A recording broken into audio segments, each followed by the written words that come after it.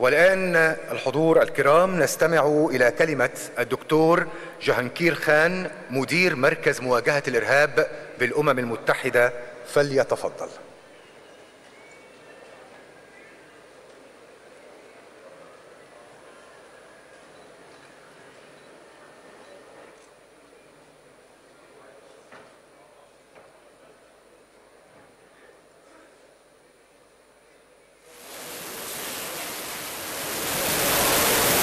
Your Excellencies, on behalf of the United Nations, I wish to convey to you our warmest greetings to His Excellency President Sisi, President of the Arab Republic of Egypt, to His Excellency the Prime Minister of Egypt, to the distinguished ministers, to the distinguished eminent Grand Mufti of Egypt, Dr. Shawki Alam, to the distinguished eminent Sheikh of Al-Azhar,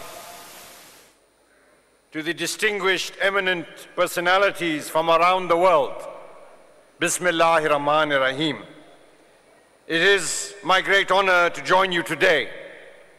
I would like to once again thank His Eminence, Dr. Shawki Alam, the Grand Mufti of Egypt and the President of the Supreme Council of the General Secretariat of the Fatwa authorities worldwide, and the government of Egypt for the kind invitation to the United Nations to address this important event, and to congratulate the organizers of this conference for the excellent arrangements and warm welcome and hospitality extended to all of us.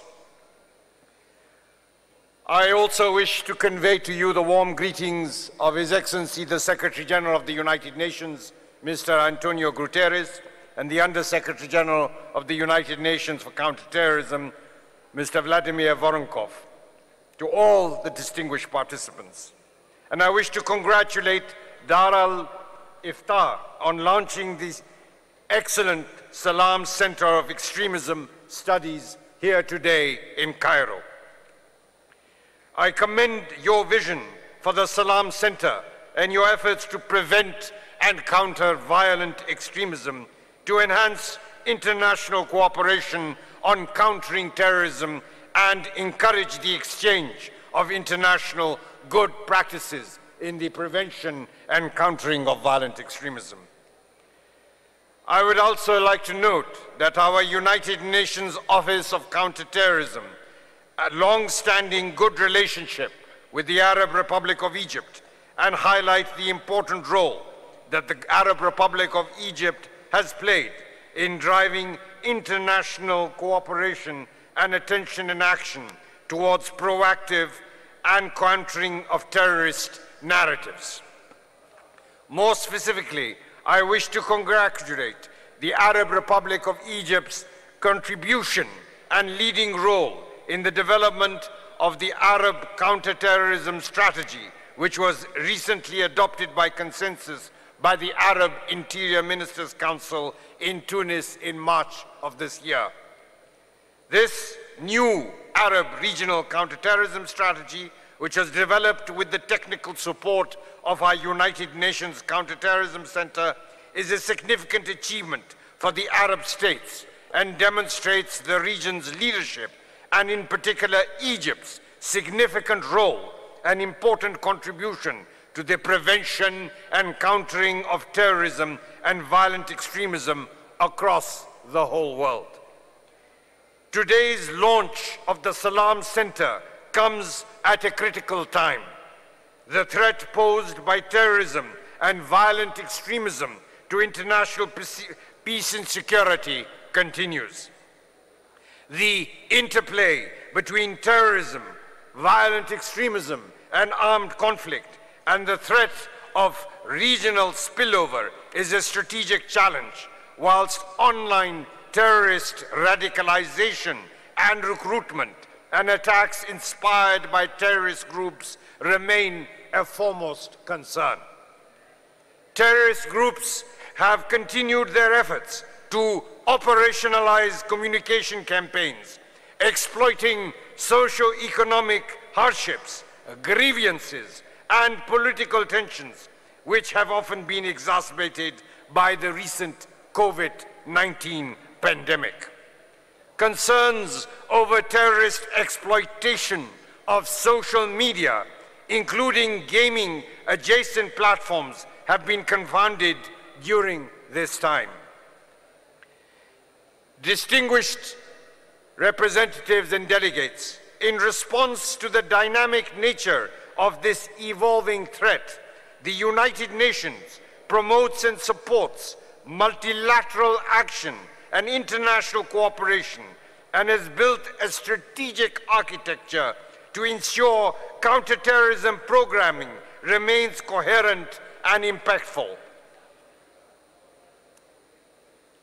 16 years ago, in 2006, the United Nations General Assembly adopted the United Nations Global Counterterrorism Strategy by consensus with the support of all governments, including the Arab Republic of Egypt. Throughout its subsequent revisions, the United Nations Global Counterterrorism Strategy not only continues to send a clear message that terrorism is unacceptable in all its forms and manifestations, but it also guides us on practical steps that we need to take individually and collectively to prevent and combat violent extremism across the world. Importantly, the United Nations Global Counterterrorism Strategy recognizes the need for such measures to be grounded in the rule of law and the respect of fundamental human rights. Further, we must also acknowledge the significant shift in strategic focus that the United Nations Secretary General was able to drive through the adoption of the United Nations Plan of Action to prevent and counter violent extremism by the United Nations General Assembly. In the last 5 years, we have seen the UN Plan of Action to prevent violent extremism ensure that the United Nations system architecture takes a more comprehensive whole of United Nations, whole of society, and whole of government approach to addressing the conditions conducive to the spread of violent extremism and terrorism. This includes the strengthening of action to address conditions conducive to violent extremism, strengthening human rights protection and the rule of law, ensuring that young people, that the youth and women are effectively engaged, and ensuring that civil society has a voice and role in the prevention of extremism.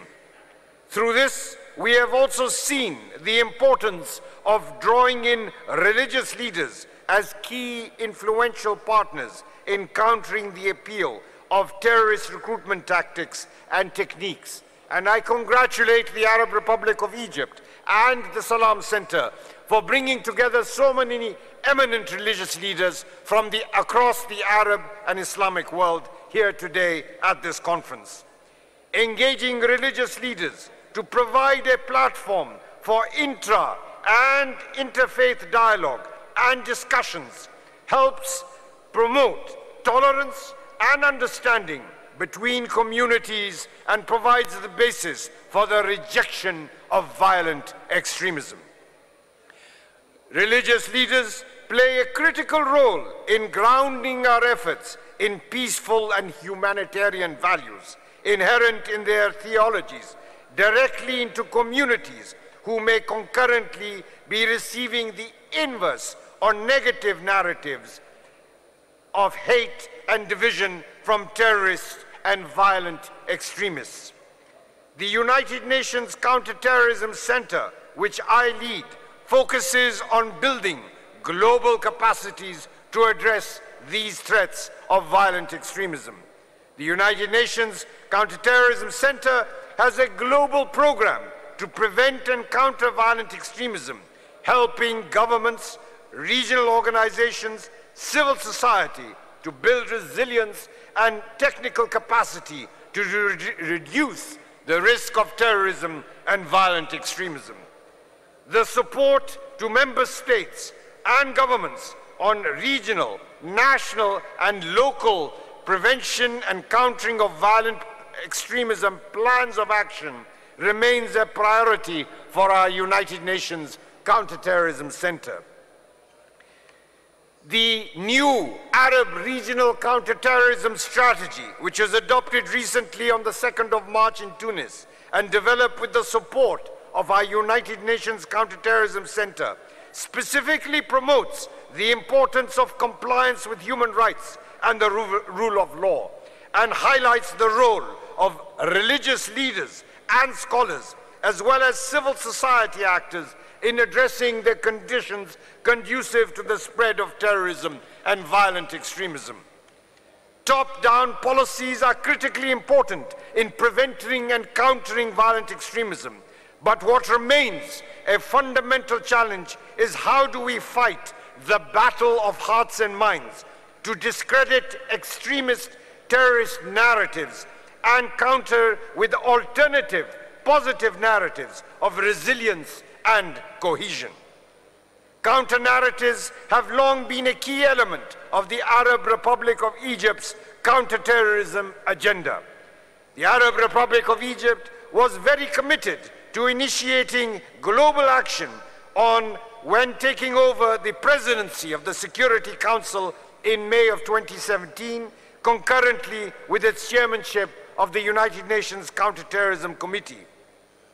The Arab Republic of Egypt introduced United Nations Security Council Resolution 2354 to the Security Council in May 27, which was the first Security Council resolution on counter-narratives to combat violent extremism. This United Nations Security Council resolution was truly groundbreaking as it addresses the importance of both counter and alternative positive narratives, while also establishing a framework to enhance international cooperation in this regard. In its guidance, the United Nations Security Council emphasized that efforts to counter terrorist narratives can benefit through engagement with a wide range of actors, including youth, families, women, religious, cultural, and educational leaders, and other concerned groups of civil society. And as part of our United Nations Global Program on the prevention and countering of violent extremism, our United Nations Counterterrorism Center is working to equip young religious leaders and young media makers with the technical campaign skills to effectively counter terrorist narratives. This project, which we call the Empowering Interfaith Dialogue Network, EDEN, is run in partnership with the United Nations Alliance of Civilizations and focuses on fostering positive interfaith dialogue and countering terrorist misuse of religion through impactful communication capabilities. We are pleased to report that we have been able to harness Egypt's expertise in this area through our lead project facilitator, who is a faculty member of the eminent Al-Azhar University here in Cairo. Communication strategies alone will not win us the battle of hearts and minds.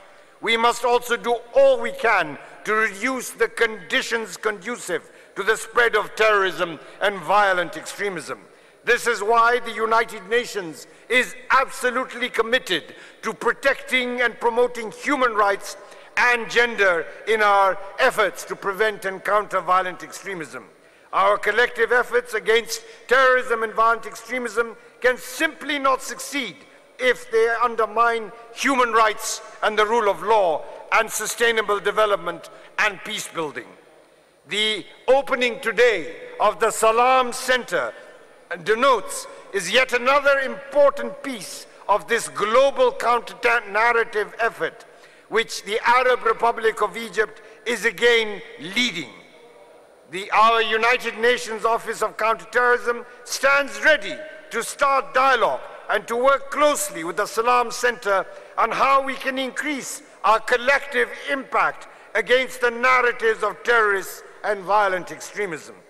Today's opening of the Salam Center is the first step in what I know will be an important, mutually beneficial relationship between the United Nations Office of Counterterrorism and the Salam Center. A relationship that will go beyond engagement on prevention and will have relevance and impact across the spectrum of counterterrorism issues. Once again, distinguished delegates, I wish success to the Salam Center and thank you all for inviting me today to address you. Thank you very much.